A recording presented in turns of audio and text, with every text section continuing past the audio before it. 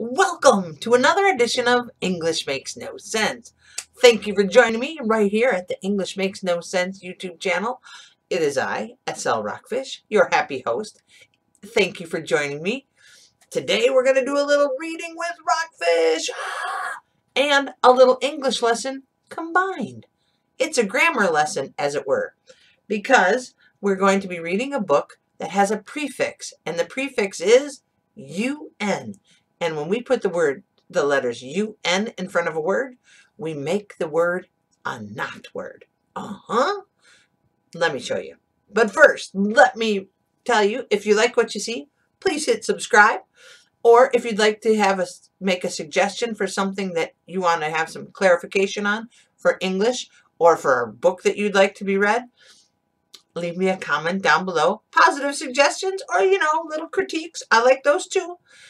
Also, if you'd like to see shorter versions of English lessons, I'm on TikTok at English Makes No Sense, Instagram at English Makes No Sense, and Facebook at English Makes No Sense. Let's begin. Today, we're going to read a book, and it has the prefix un in it. Unstinky. Now, why did I choose a kid's book? Some people are like, you're reading kids' books on this channel. Yeah, because reading is fun for everyone. And books from the library are even more fun. And this book, if you're learning English, I'm going to read it and I'm going to hold up the pictures because there's so much vocabulary in here that I think you will enjoy it.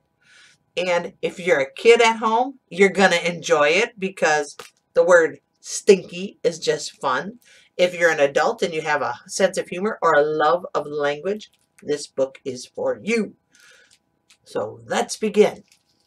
Like I said, we're going to do the prefix un. Un, when you put it in front of a word, this is stinky. B-U, stinky, smells. But if it's unstinky, it does not smell. Now, see how I did that up there? We have unhappy, not happy. Unbelievable, not believable. Unworthy, not worthy. Unforgettable, ooh, there's a little clear. But trust me, unforgettable means you cannot forget it. So, un is word, but a prefix put in front of a word to make the word mean not. Okay? We don't always use un. We don't say, some words, if we say not, we go like disbelief. I'm in disbelief, not in unbelief. So, these are the words un, and we'll get into other prefixes in later episodes. But un means not, and you put it at the front of the word. It's called a prefix. Whew, grammar lesson out of the way. Let's begin. Unstinky by Andy Rash. I have a stink bug in my house every once in a while. I know, but my whole neighborhood does. So we have stink bugs. Google them. You'll find out. They look prehistoric. Okay, so here we go. Stink bugs, Unstinky by Andy Rash. Title page. Scholastic book. Great pictures. If you're a kid at home looking for something to draw, these characters are awesome. Bud was a happy stink bug most of the time. Love the word most. Make it big so you emphasize it. But not when there was a stinking contest. Because Bud always had to compete with the biggest stinkers ever. Now, check out these names. R.U. Bottoms, Lord Stinkington, and the Fumigator. The Fumigator. That's my best Arnold I can do. I'm sorry. And every time Bud tried to stink, something went wrong. Check out all these stink bugs. They can make a smokestack. See the vocabulary? Dead fish, dog dew, flowers. Poor Bud. He always made good smells. Again, when they put that big capital, you put an emphasis. Good smells. Like, okay, here comes the other stink bugs. Outhouse, gym sock, sour milk, Bud, pine tree. Take a look at that for just a minute. See? Practice the vocabulary. A pine tree. That's not a stink bug. That's an air freshener. Bug spray. Rotten eggs. Ew. Armpit. Bud. New car. I love the smell of a new car. Hate the smell of an armpit. Rotten eggs? No way. Another big stinking failure. But Bud had an idea. Here comes more vocabulary. Onions. Manure. Big word for poop. A skunk. He's going to rub up against a skunk.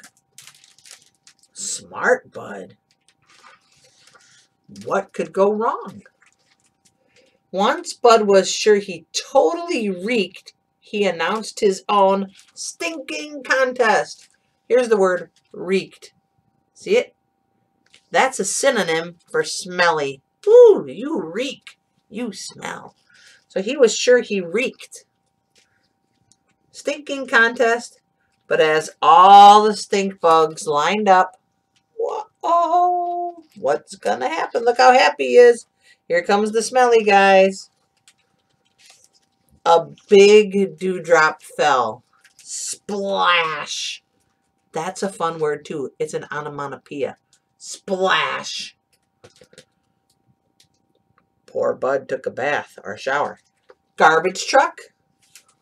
Limburger cheese. Burning wig. Ew. Bud. Fresh baked bread. That's the best smell. Fourth place again. Bud wandered off to mope. Mope is a great verb. Means to be sad. Don't mope around. You ever tell your kids that? Don't mope around. Bud is going to mope. And he ran into Major Funk, a stink bug with high rank. What's wrong, Bud? Major Funk yelled. I can't stink, sir.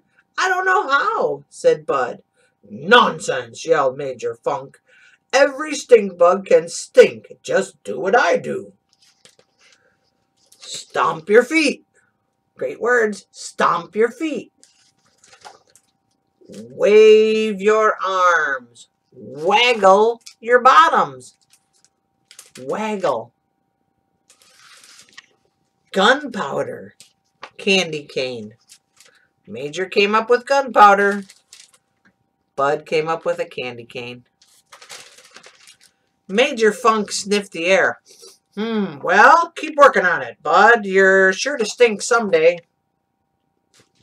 Well, that's a nice bit of help. Hey, you're sure to stink someday. Way to prop him up, Major. Bud did keep working on it. All day he stomped and waved and waggled and jumped and slid and twirled. That's a lot of words right there. Do that again. Bud did keep working on it. All day he stomped and waved and waggled. He jumped and slid and twirled. Rose, daisy, gardenia, tulip, violet, poppy, daffodil, petunia. Nothing. He flopped and reached and twitched, but every smell that came out of him was flowers, flowers, flowers. A confused bee arrived. Hi, I'm April. Sorry to interrupt your dancing. I thought I smelled flowers. That flower smell is me, said Bud. I'm trying to stink, but I'm no good at it. Maybe stinking just isn't your thing, said April. Well, she's smart. But you sure can dance. Will you come with me to a dance party at the Hive? A dance party? Do you think they'll even let me in? I'm a stink bug, said Bud. Don't be silly. They'll be happy to see you, said April. You want to draw a picture? Those two are adorable.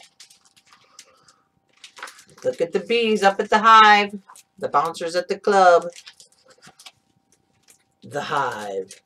The bees were not happy to see Bud, but the guards let him in because he was April's guest. And April was a VIB, a very important bee.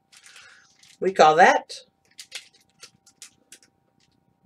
an abbreviation or an acronym. Bud's entrance created a lot of buzz. Buzz, buzz, buzz. Notice that play on words? Who let a stink bug in here, said one bee. He'll stink up the whole hive, said another. If they only knew. April, I'm going to leave. Nobody wants me here. We'll show them, Bud. On the dance floor. Bud and April danced. And danced. And danced. And danced. Boop, boop, boop, boop, boop, boop. They danced. And then bloom. Hummed all of the bees. Her Royal Majesty the Queen Bee arrived.